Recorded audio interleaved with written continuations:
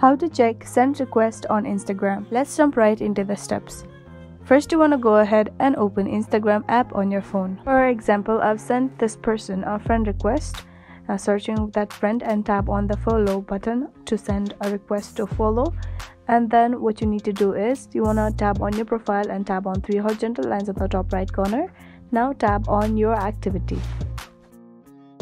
As you do that, you will enter to this page where you want to scroll down and search for your activity of following request.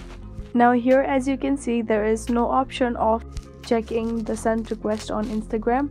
So the conclusion is that you can open the Instagram account in any of the browser, and then you want to do the same process, and in this options you'll see send request, and you want to go ahead and tap on it, and you will be able to see all the friend requests that you have sent to other users.